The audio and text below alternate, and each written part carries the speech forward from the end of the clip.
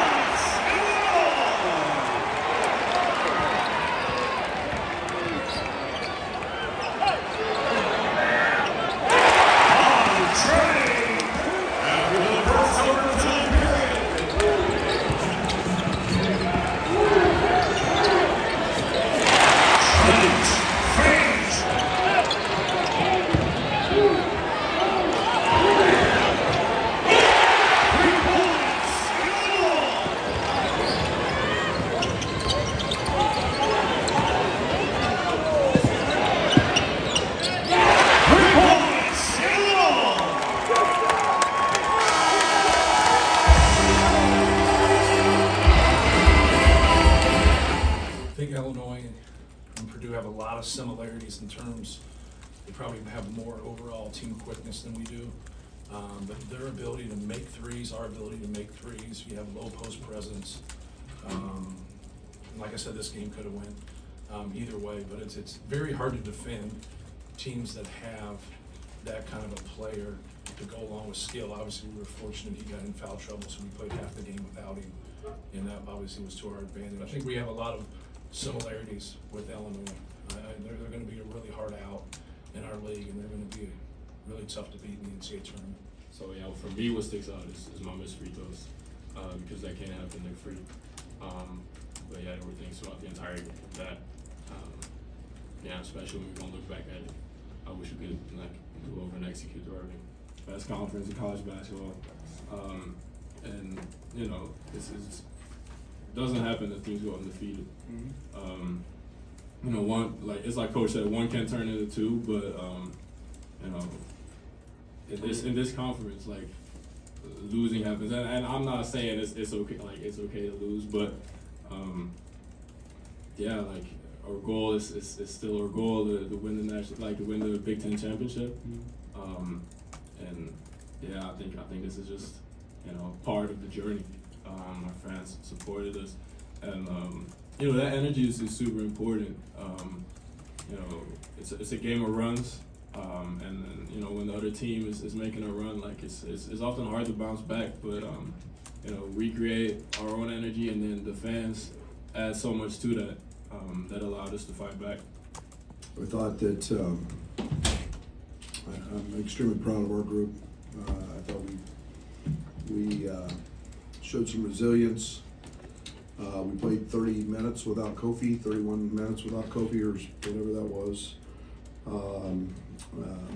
We gave up 34 shots to the opposed players, was I'm fine with.